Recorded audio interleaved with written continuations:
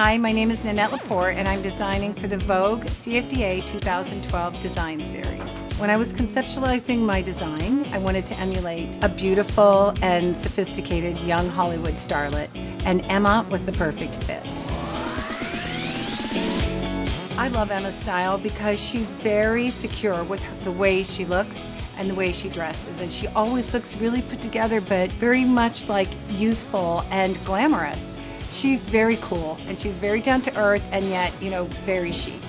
Nanette designed the sunglasses with me in mind, and when I saw them I was even more impressed because they're so me. And I think they go with my style because they're you can dress them up with if you want to wear a cute little dress, you can wear it, or if you want to just do jeans and a t-shirt, they then play up the outfit. So I feel like they kind of go with everything.